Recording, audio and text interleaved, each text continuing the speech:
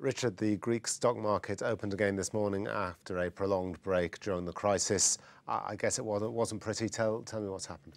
No, we weren't expecting it to be pretty. It was down more than a fifth, and it's been closed for 5 weeks. And top amongst the hardest hit were the big four banks, so Alpha, Eurobank, and Piraeus, and National Bank of Greece.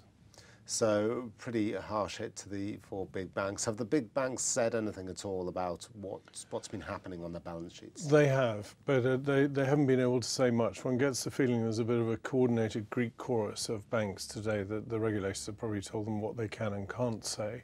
What they have said is they've reiterated their capital levels at the end of March, which doesn't really help us very much because we don't know what losses are going to have to be thrown at that capital and how much they're going to have to absorb.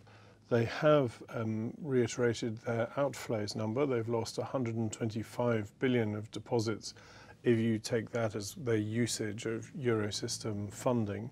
They've talked about their deferred tax assets, which are these funny things that the European Central Bank itself last year allowed them to count towards their Common Equity Tier 1 capital.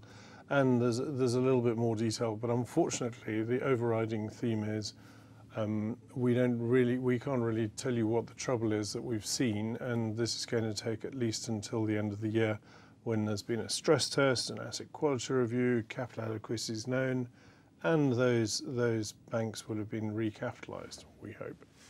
But how much faith will we be able to have even then? It's less than a year since the last stress tests were conducted on the Greek banks, and those stress tests said that although the banks didn't look good, actually subsequently they raised a lot of capital, and actually they would have passed had that capital been taken into account. So it's not so long since stress tests, which are supposed to test for all kinds of scenarios, give them a clean bill of health. Can we have more faith in them this time around? I don't think so, and in fact the capitalisation of the Greek banks is now just over 9 billion euros, which is just over a quarter of the declining and probably still as we speak falling Athens market capitalisation.